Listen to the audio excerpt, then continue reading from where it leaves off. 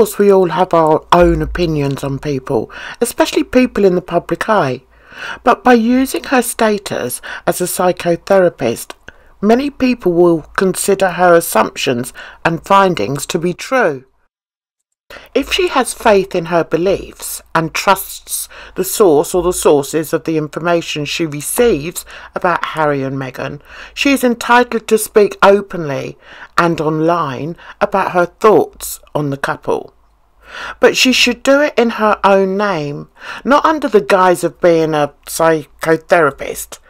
Her actions are highly unprofessional and should not be allowed here on YouTube. I don't discuss things unless I truly believe what I'm saying.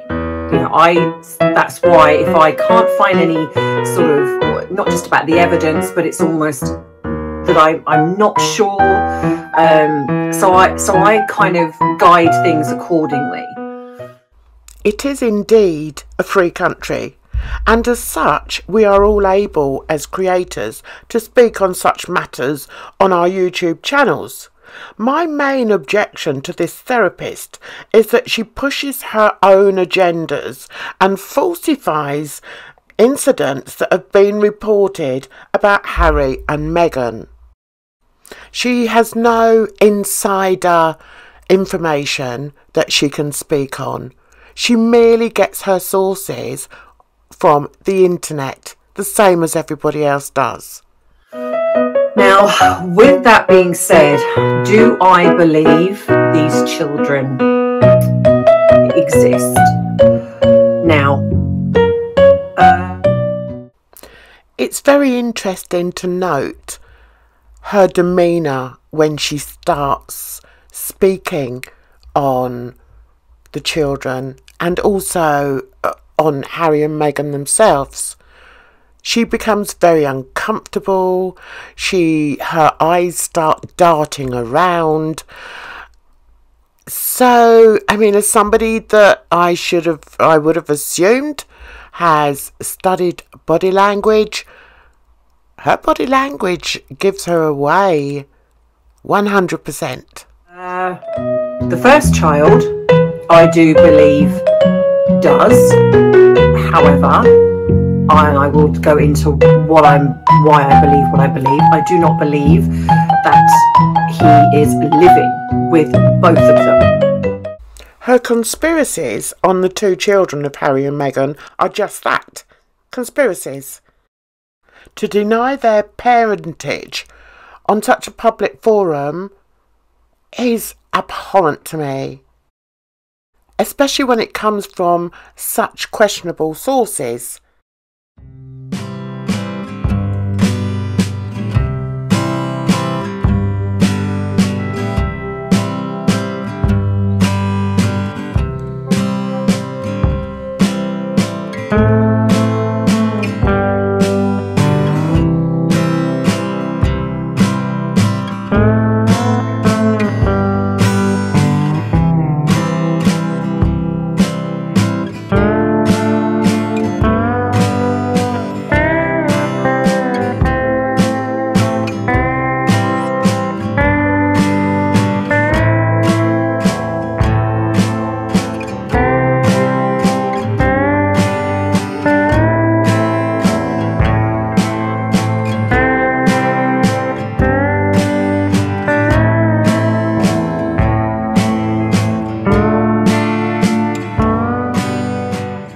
I've slowed down this video because I want you to see just how uncomfortable she looks when she is trying to sell these fake stories to you. Is this the face and demeanour of somebody who truly believes what they're saying? Is there any conviction behind her words? I think not.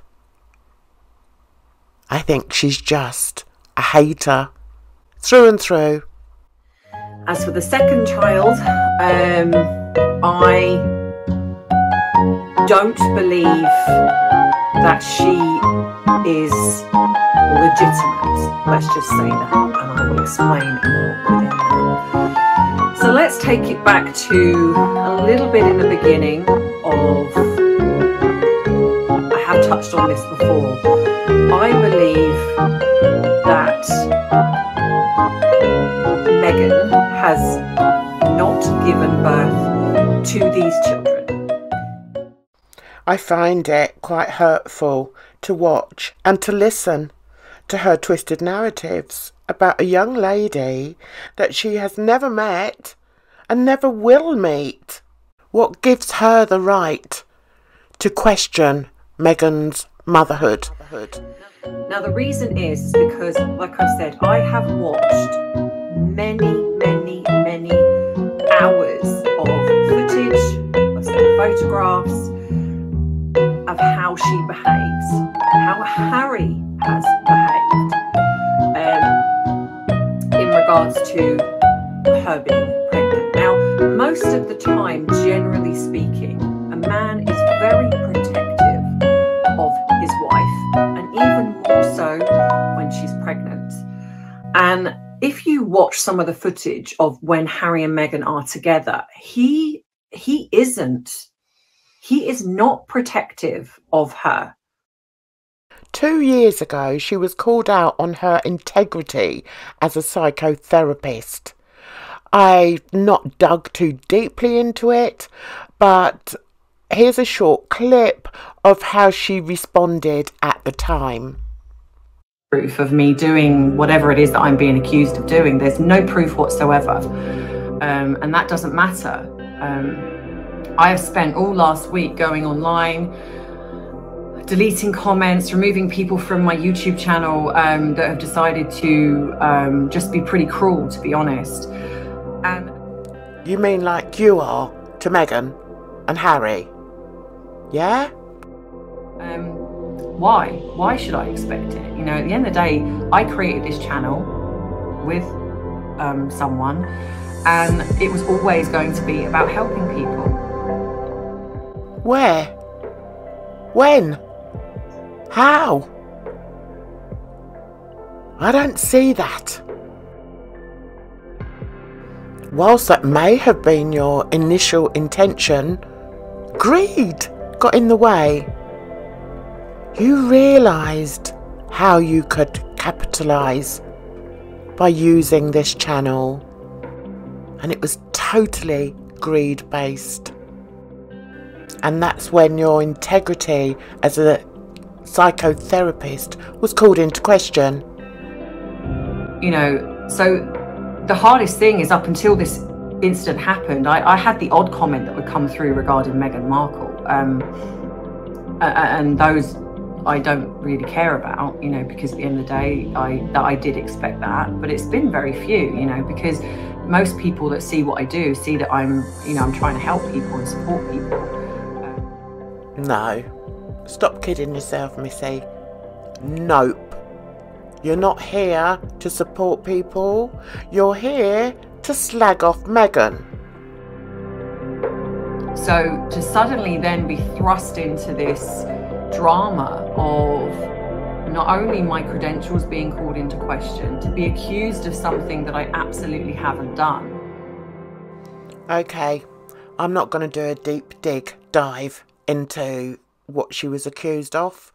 But all I can say is that I know she's deceiving people.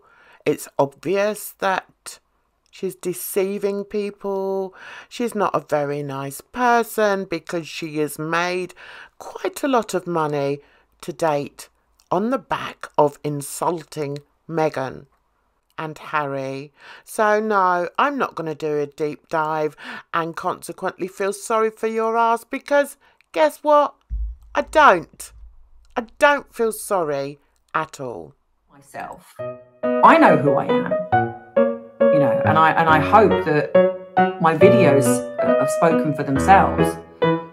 You know, I've said before, I don't take a penny from this channel. I can absolutely prove that. I just had to put this picture up to see if her nose had grown. One of my main contentions with this woman is her continued misdiagnosis of Meghan and Harry. So here I have put up a diagnosis by true professionals who have met Harry, who have met Meghan, something that little Miss Therapist here hasn't done.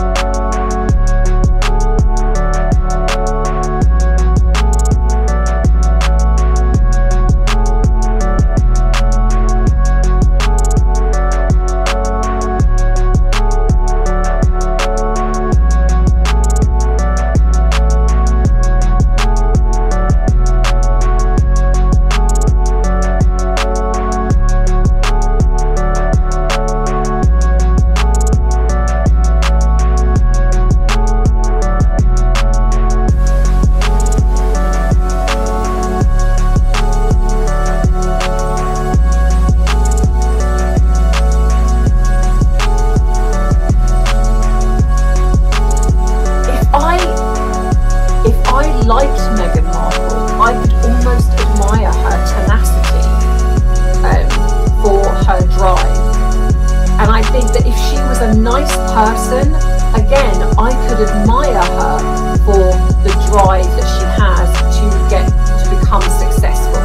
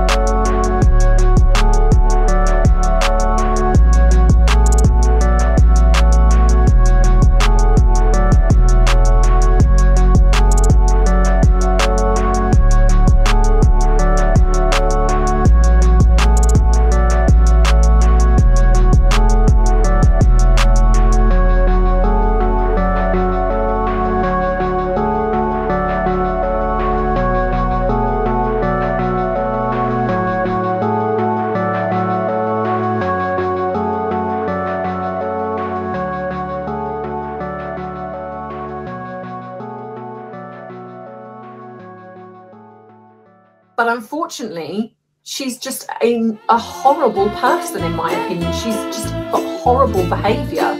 She has, in my opinion, and I know that a lot of you share that with me, she has infiltrated the family whilst abandoning and lying and trashing her own family. And then she's, in a sense, aided one of the members of that family to and alienated them. Now, I'm not saying that Harry isn't responsible for his behaviour. Of course he is. However, as a psychotherapist, I also understand narcissistic abuse, and I know how you can behave in a way that you never thought you would.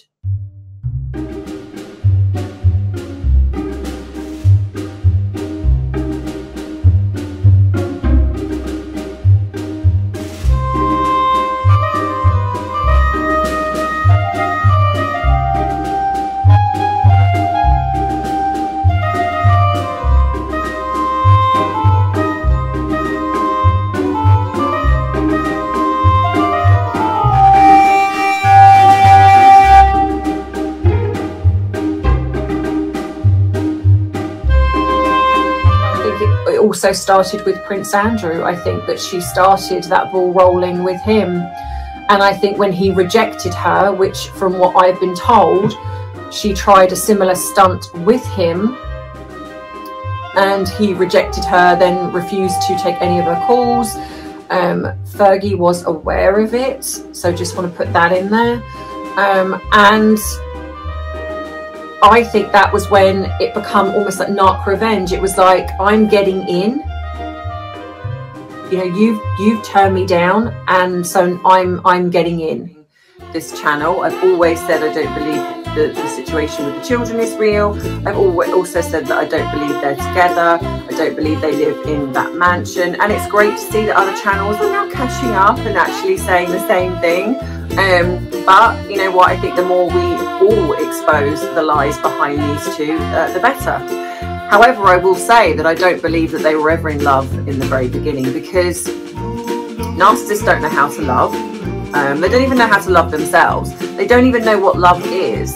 All they know is what is a gain to them, so what they can gain from that relationship. So for example, if it's monetary gain, if it's fame, if it's power, if it's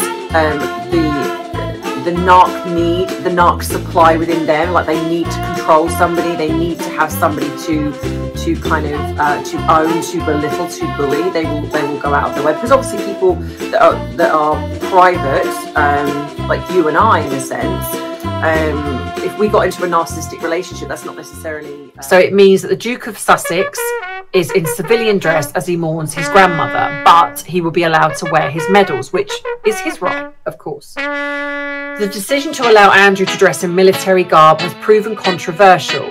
The Queen's disgraced second son stepped down from public life after the furore over his friendship with oh, they have to get that in paedophile billionaire. It's like they just have to bring this up. And don't get me wrong, I don't agree with the friendship, but it does anger me a little bit.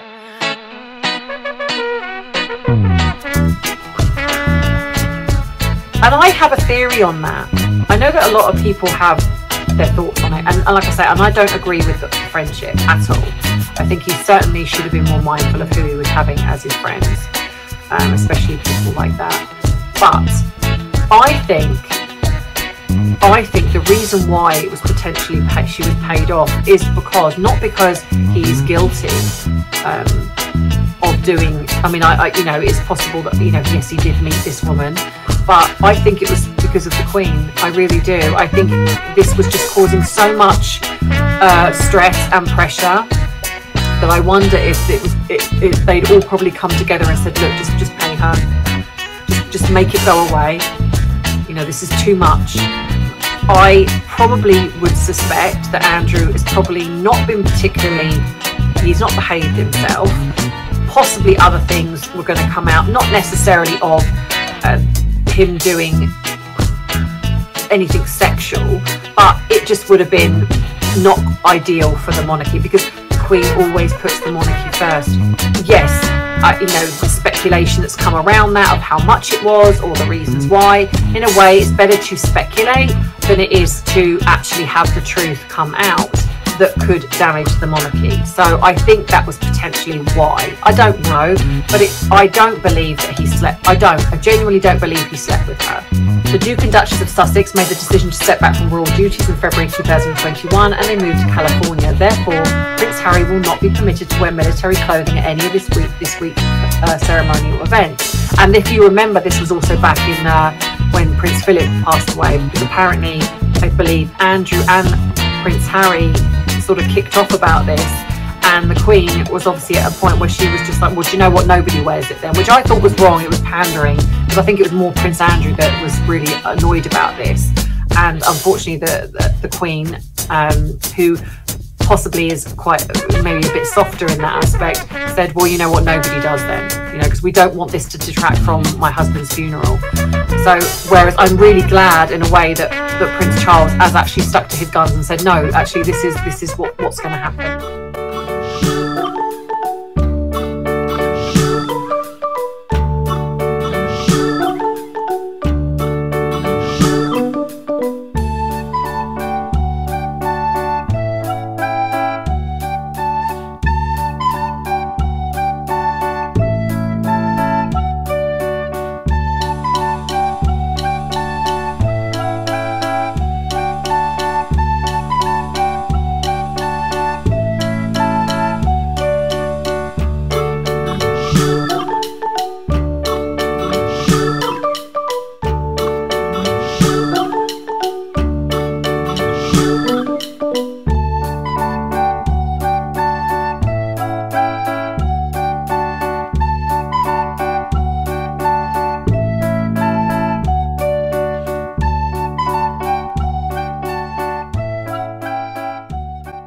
going to be proud of his military service and referred to the Queen as my commander-in-chief in a memorial note on Monday. Well, yeah, I have my own thoughts on that too. I think, you know, I think it's what he wrote is, I get it as, you know, she was his grandmother, but I just find it such poor taste that he wrote that. And it's interesting to me that he kind of wrote it after William wrote his. There was a note on, I think, Archie Holes and website, and it was just very basic. And then to me, his brother wrote something, and I feel like it's almost like he had to, and I might be wrong, but it felt like he had to outdo his brother.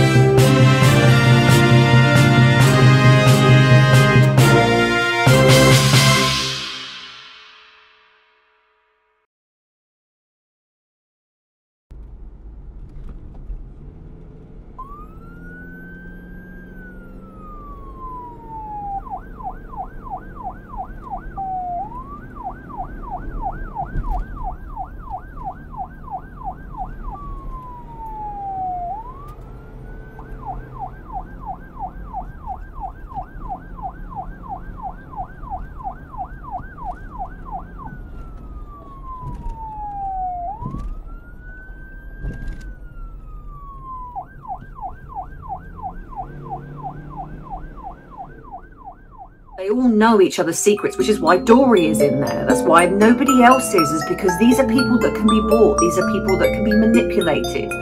And they all are in this together. I strongly believe that. And I think Harry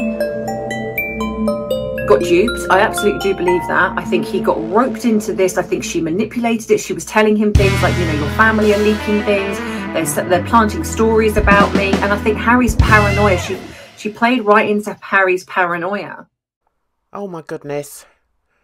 Oh, I don't know if you feel the same as I do, but I'm just about done. I'm done with her. At least for this time. Let me know if you'd like me to do some more, because there is so much to talk about this therapist. This amazing therapist. Anyway, I hope you enjoyed the video. For those of you that stayed till the end, thanks a million. And I'll see you very soon. You take care of yourselves out there. It's a rotten old world. Bye-bye for now.